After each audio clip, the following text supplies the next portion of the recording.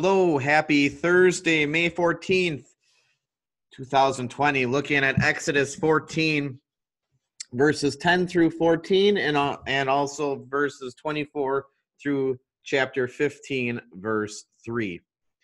I would encourage the members of Trinity Lutheran Church to listen to the end of the video, as there will be an announcement at the end of the video. Exodus 14 reads, As Pharaoh approached, the Israelites looked up, and there were the Egyptians marching after them. The Israelites were terrified and cried out to the Lord. They said to Moses, Was it because there were no graves in Egypt that you took us to die in the wilderness? What have you done to us by bringing us out of Egypt? Wasn't this what we said to you in Egypt? Leave us alone. Let us serve the Egyptians. For it would have been better for us to serve the Egyptians than to die in the wilderness. Moses said to the people, Do not be afraid. Stand firm and see the salvation from the Lord, which he will perform for you today. For the Egyptians you see today, you will never see again. The Lord will fight for you. You must wait quietly. During the last watch of the night, the Lord looked down on the Egyptian forces from the pillar of fire and cloud. Then he confused the Egyptian forces. He jammed their chariot wheels, and they had difficulty driving them. The Egyptians said, We must flee from Israel, for the Lord is fighting for them against Egypt. Then the Lord said to Moses, Stretch out your hands over the sea, and the waters will come back over the Egyptians, over their chariots and their charioteers. So Moses stretched out his hand over the sea, and at daybreak the sea returned to its normal place. While the Egyptians were fleeing from it, the Lord threw the Egyptians into the middle of the sea. The waters came back and covered the chariots and the charioteers, the entire army of Pharaoh that went into the sea after the Israelites. Not even one of them survived. But the Israelites went through the middle of the sea on dry land, and the waters were like a wall for them on their right and on their left. On that day the Lord saved Israel from the hand of the Egyptians, and Israel saw the Egyptians dead on the seashore. Israel saw the mighty hand which the Lord put into action against the Egyptians. And the people feared the Lord and believed in the Lord and in Moses his servant. Then Moses and the Israelites sang this song to the Lord. They said, I will sing to the Lord, for he is highly exalted. The horse and its rider he has thrown into the sea. The Lord is my strength and my song. He has become my salvation. This is my God, and I will praise him. My father's God, and I will exalt him. The Lord is a warrior. The Lord is his name.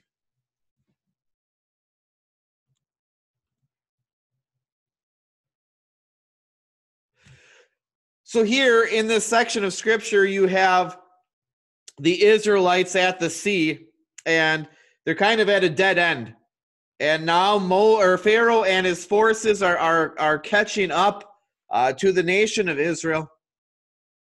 And the nation of Israel is wondering what happened. Remember, this is right after the slavery in Egypt, and after they had escaped the slavery in Egypt from the plague of the death of the firstborn sons. So the Israelites there are at the seashore wondering, why are we in this spot? It would have been better for us if we would have just stayed in Egypt. Moses, why did you take us out of here? It showed a lack of trust, didn't it? A lack of trust in God and his plans. Now we have the benefit, right? We have the benefit of having the whole of Scripture revealed to us, both Old Testament and New Testament.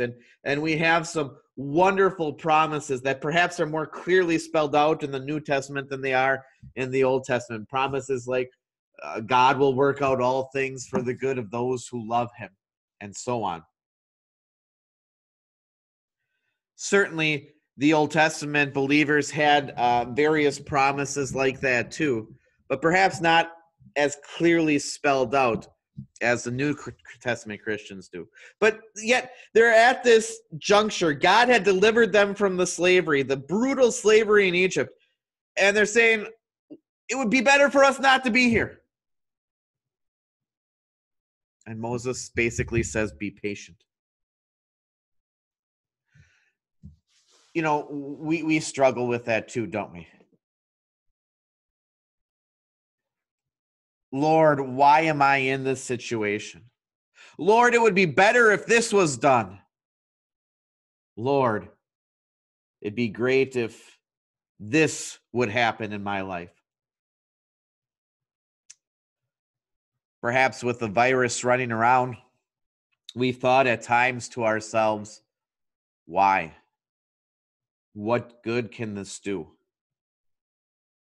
What good is this doing for me or for the world or for my family or for the country or whatever the case may be? We need to remember one thing, that the promises of God often deal with our spiritual nature, right? The idea that God will work out all things for the good of those who love him is a promise for our spiritual welfare. And so we might wonder what's all happening here. And perhaps we don't have a clear picture on it or a clear answer, and we may not for some time. But we can take the promise to the bank. Moses essentially told the Israelites to be patient, because what was going to happen? The Israelites, as you see in the picture, would walk through on dry ground with walls of water on each side, making it through safely. And then as the Egyptians tried to also run through on that dry ground, the Israelites were already all through, and God brought the waves back to where they were and drowned the Egyptian army, or at least much of it, in the sea. You see, the Israelites went from what good can come from this to, oh, our God can do anything. Dear brothers and sisters in Christ, we have an all-powerful God, a God who loves us, a God who sent his only Son into this world to take away our sins, to give us that hope of heaven. He can do anything. From the parting of the Red Sea, or from the parting of the sea, and allowing the Israelites to come through on dry ground, to defeating several of their enemies when they had no business winning a war, to the miracles of both the Old and the New Testament where those things didn't seem possible. We have a powerful God. And dear brothers and sisters in Christ, trust in his promises, because he can do anything, and he will help you, and he will be with you always to the very end of the age, and he will turn out all things for our good. Put your trust in him, because even in the most dire of circumstances, like the Egyptians were in, like the Israelites were in against the Egyptians, God turned that out for their good in a very, very obvious way. Maybe ours won't be so obvious, but you can take it to the bank that God will continue to fulfill his promises for you and me. We'll sing our hymn for the day today, Come You Faithful, Raise the Strain. There'll be a short introduction, then we'll join together in singing.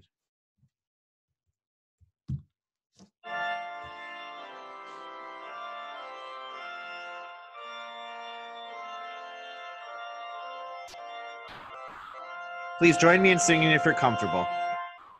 Come you faithful, raise the strain of triumphant gladness. God has brought his Israel into joy from sadness. See the spring of souls today. Christ has burst his prison, and from 3 days' sleep in death as the sun has risen. All the winter of our sins, long and dark, is flying from his light, to whom we give blood and praise undying. Neither could the gates of death, nor the tomb's dark portal, nor the watchers, nor the seal hold him as a mortal. But today among his own Christ appeared, bestowing blessed peace, which evermore passes human knowing. Come, you faithful, raise the strain of triumphant gladness. God has brought his Israel into joy from sadness.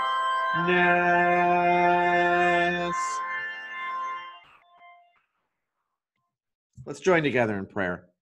Dear Heavenly Father, we thank you for everything that you have done for us. We thank you that just like with the Israelites of old, as you saved them from the Egyptians, you promise to be with us always, and you promise to turn out all things for the good of those who love you, according to your good purpose. We ask that you instill that confidence in your promises in each one of us, that whatever struggles we may be going through because of the virus or because of something else in our lives, we ask that you instill in each of us a faith that clings to those type of promises, and that you will fulfill those promises for us, as you always have and you always will. We ask that you be with all people. We ask that you continue to be with those who are sick. And if it is your will, bring them back to full health. We also ask that you continue to slow the spread of the virus as you see fit. It's in your Son's name that we pray. Amen. Trinity Lutheran members, if you didn't get the email yesterday, I will be mailing out a letter also this morning. The council decided yesterday afternoon and evening to resume public worship here at Trinity in Bangor, and that will be this Sunday, May 17th at 10:15 a.m. In the letter, there is a whole bunch of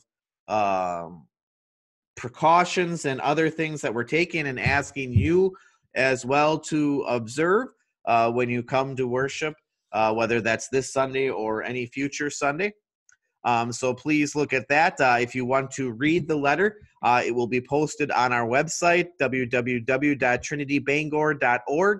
Once again, that number or that website address is www.trinitybangor.org. There should be a link on the front page for that to read the letter. Other than that, I have nothing else to highlight for you this morning. Certainly wish you God's blessings. Christ is risen. He is risen indeed. Alleluia. Amen. We'll see you again tomorrow. God's blessings. Bye-bye.